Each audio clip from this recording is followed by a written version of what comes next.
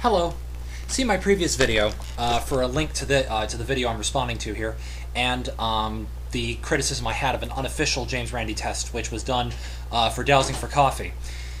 The problem, I'm going to go into greater detail on this video because of the fact that my previous video I was a tad emotional. Unfortunately, I had let my response get away with me. Now that I'm calmed down, I can give a proper response as to why this particular type of experiment has a major flaw in it, which pertains to, and this is the video I'm responding to, I should mention, was done as part of a series called James Randi Psychic Investigator.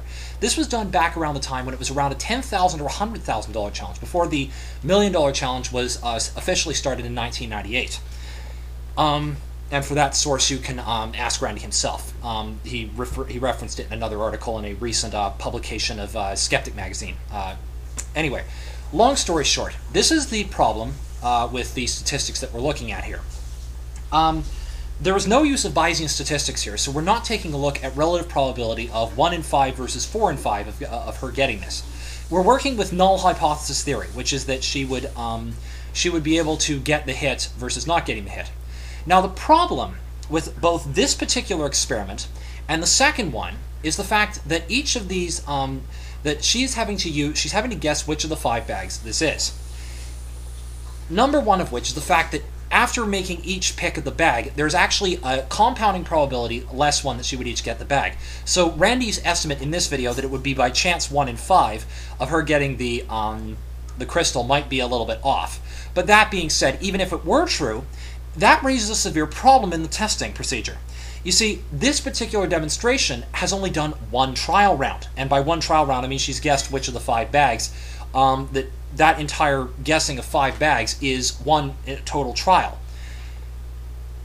You cannot make any assessment about any phenomena off one trial. This is why scientific experiments in every field, and I'm talking everything from physics to medicine to anything which is being tested for a hypothesis, you use multiple trials. In psychology, multiple thousands of trials are used. There's a second problem here as well in the statistical calculation. And this happens in both the previous video I was responding to and this video I'm responding to here. That is the fact that this test has been constructed with there has not been any construction of a one. And for most of Randi's tests, like I said, I'm glad when Randi does it this way. It's set up with less than a 1 in 120 chance or less than 1 in 1,000 chance of this resulting by probability. I mean, that is statistically significant. Realms of this getting by chance if the person passes the test, and that is a proper demonstration of statistical value. These two experiments here, and this is what ticks me off, is the fact that they've actually used this over again, is the fact that if you use a probability of, say, 1 in 5 or 1 in 3, and then if you set it up as such, and then you demand only one trial, then the problem still remains, okay, so it's a 1 in 3 chance that the person will select, okay, say for example for the coffee cup, it was which of the coffee cup containers had the coffee in it. It would be a 1 in 3 chance of them getting of them in one set trial, say getting the coffee.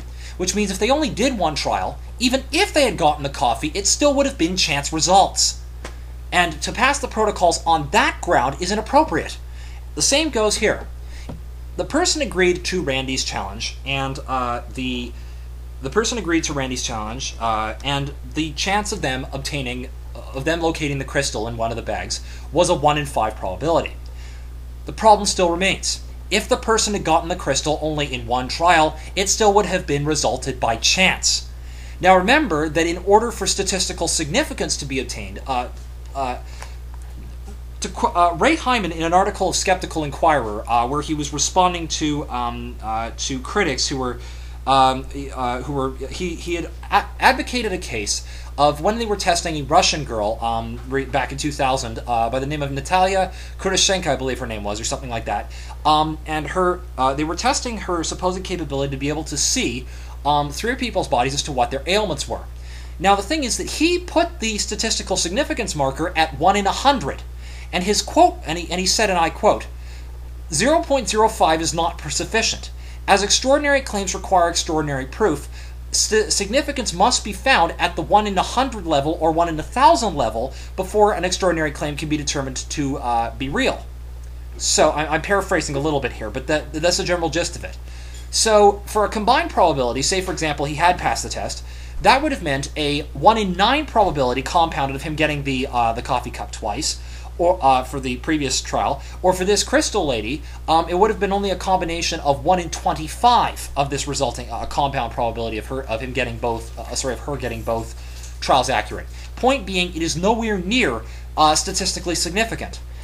Therefore, both these trials are incorrect and null, are statistically incorrect. They are invalid as proper trials of testing for extraordinary claims because they do not provide criteria in terms of statistics for meeting the extraordinary proof level requirement for extraordinary claims. And as a skeptic, I have a problem with this. And my concern is that I thought this was a one-time incident. And now the thing is that my concern is the fact that if this is a... my concern is that this is, back during the 1980s when Randi was first doing this, I could understand him making one or two mistakes like this. And I was under the impression that he had since corrected them, especially in addition to many other things, including requiring only 1 in 100, only requiring odds of 1 in 100 before the preliminary test was passed. It used to be 1 in 1,000. So he has done some amendments, and I was under the impression that this was one of the things he had corrected.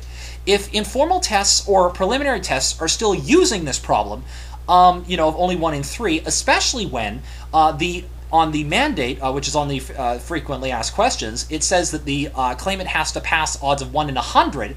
This is a notorious discrepancy between what is officially stated and what is actually being practiced. And if the tests are not meeting proper requirements both for controls and for proper statistical evaluation of the data, then one has to wonder if the James Randi Educational Foundation Challenge does not have some serious flaws. If the $1 million challenge does not have some serious flaws, making it a how shall we say less than ideal. I'm trying to put this politely here, but the point is that maybe we should be taking a serious look about whether or not the $1 million challenge is actually legitimate at this point, for a legitimate challenge for testing for. Is a legitimate challenge, or is legitimately following scientific protocols for testing claimants. I mean, I agree that most of these claimants are no doubt woo-woo, but the thing is I don't think the tests are being appropriately drawn. It means that even if they did get a hit, which would probably be no doubt by chance means, then if the people running the challenge knew full well that this was a problem, then they could easily make the claim like, oh, it was just by chance results, and they can back out. It's rigging the results, making them look bad, and making our position as skeptics look even worse. So now I've already mentioned the problems in relation to experimenter bias before and other issues.